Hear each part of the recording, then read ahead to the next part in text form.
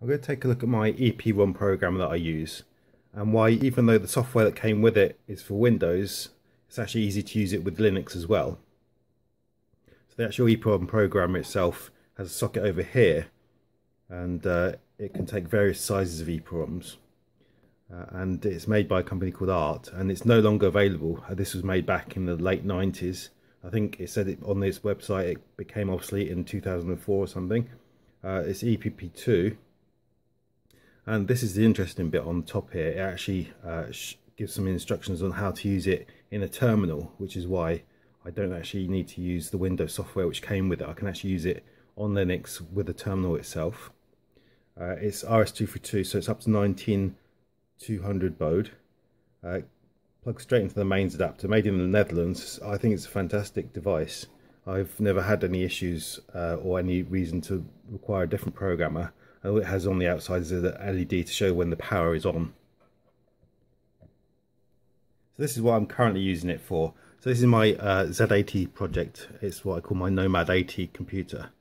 And I use it for a boot ROM here. And this boot ROM is 8 bits by 64K. So it covers the full address space of the Z80 processor. And I just, when I start up the computer, I just copy the contents of the EPROM into the RAM, and then I start executing the programs in RAM. So it doesn't actually not used as a conventional EPROM in a computer.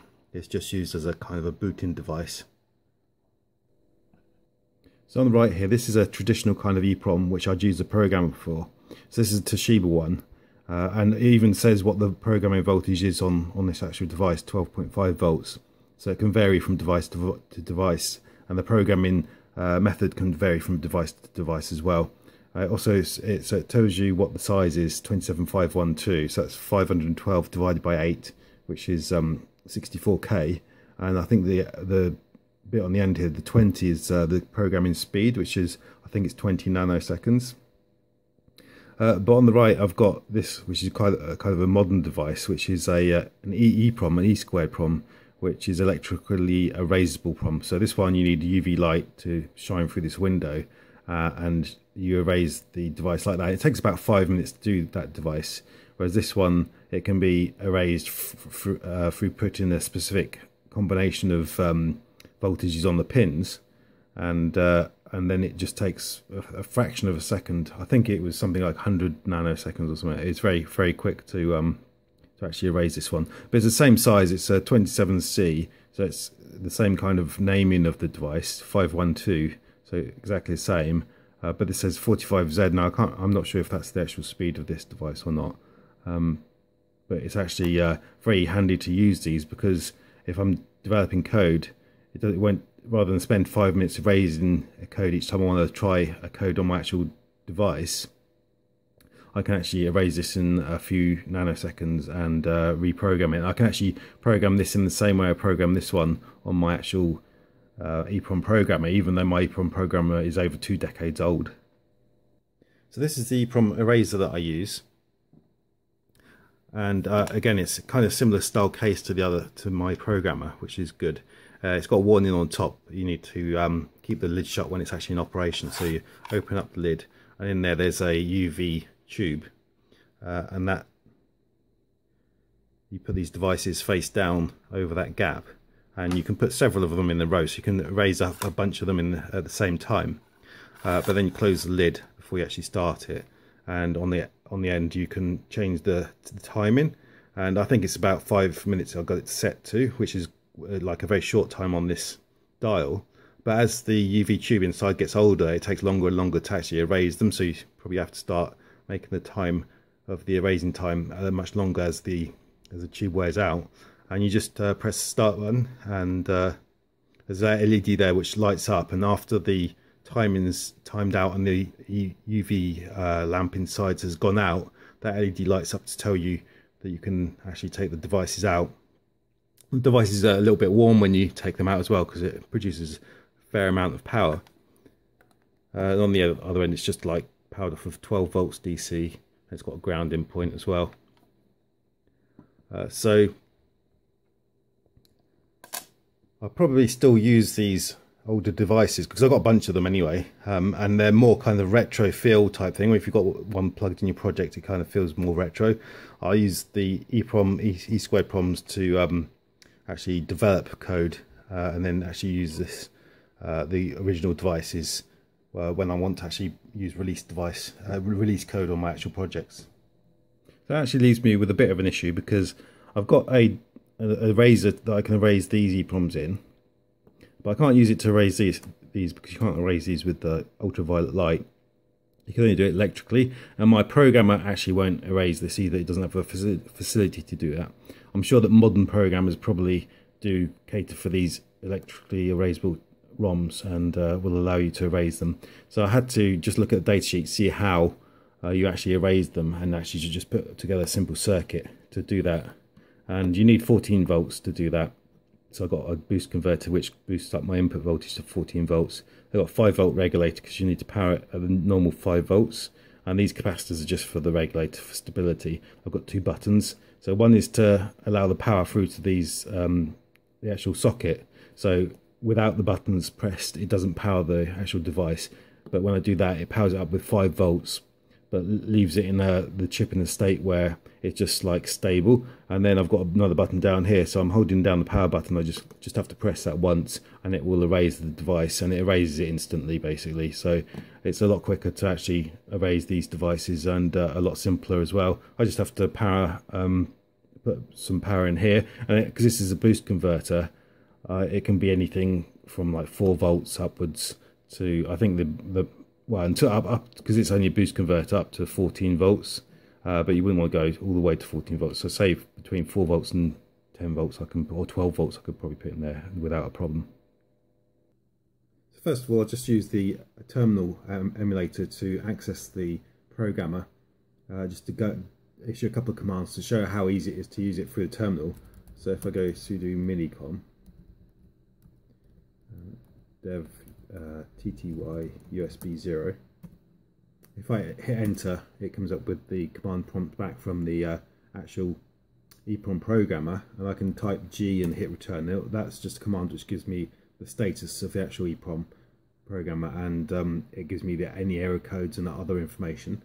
And if I type S and return, that gives me the current device configuration for the device in the actual EPROM programmer, and that's the EEPROM that I have, and that's plugged in there. And this is device only configured because I've run other commands on it. When you start the EPROM programmer, it comes up with a blank device, and so it expects you to enter all the information.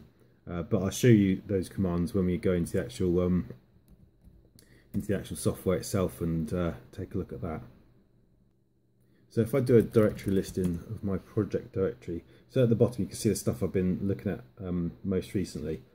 And here I've got the actual, so when I assemble my assembly code for my project, I've got a program which accumulates it all into a single ROM image, which is a 64K image. So I fill up the entire ROM with the project that I'm actually working on.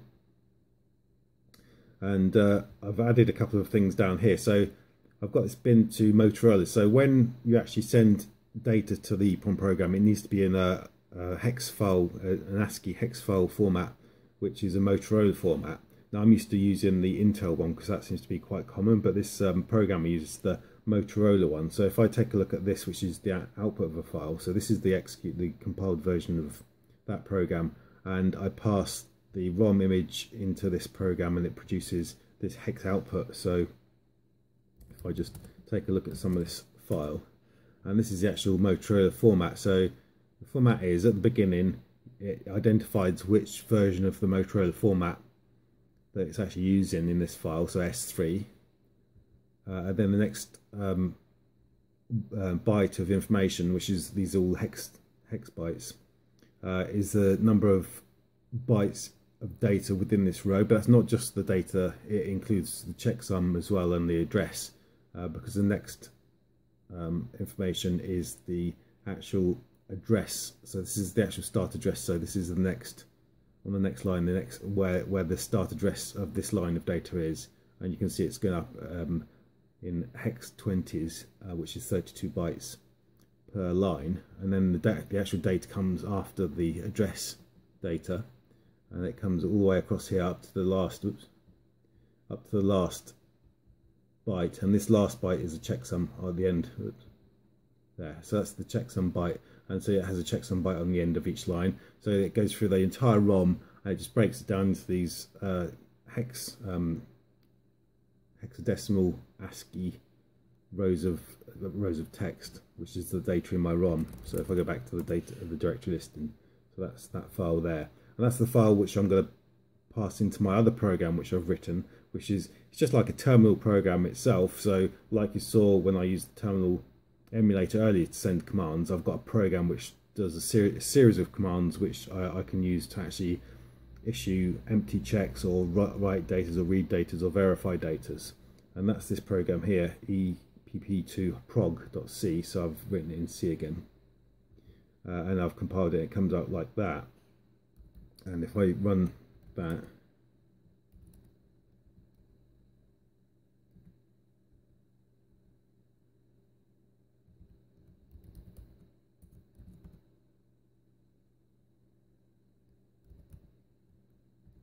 oh, I did the wrong thing, right, okay.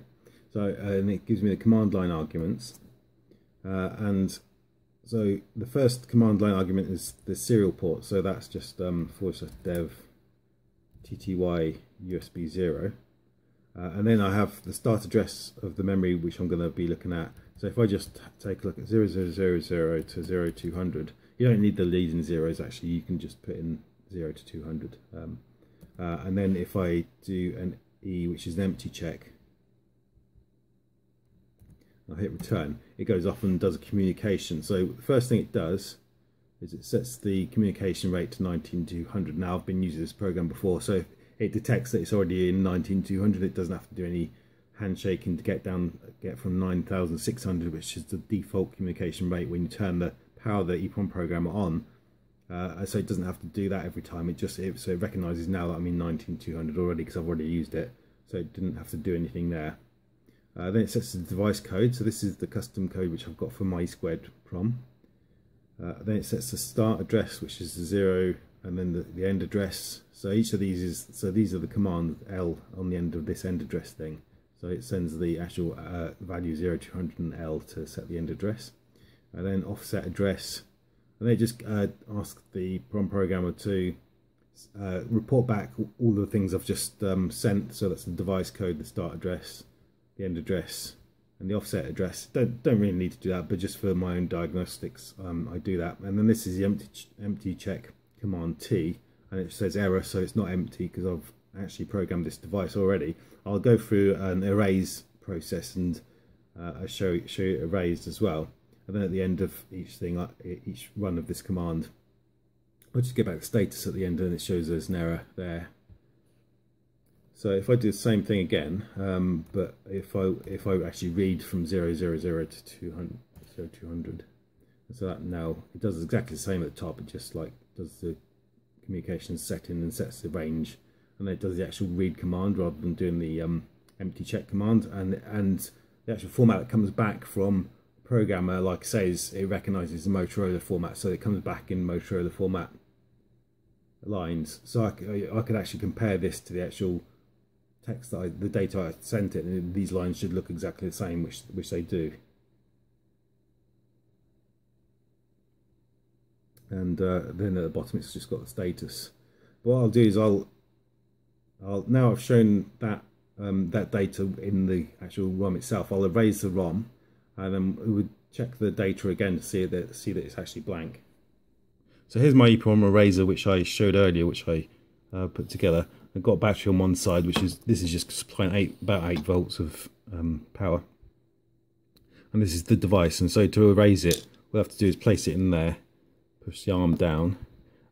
So as soon as I press there, I get power to it, and then I just temporarily hold down and release the erase one, and then I can release the power as well. I can release power straight after I've pressed that, really, because it does it in like 100 nanoseconds or something like that. And so that's it erased. So now when I put it back in the actual programmer, you should find that the data in there is all gone. So I've put the device back in the EPROM programmer, And if I just hit the up arrow to get the last command that I sent and read exactly the same addresses again, it should all come back as empty, and so there it is.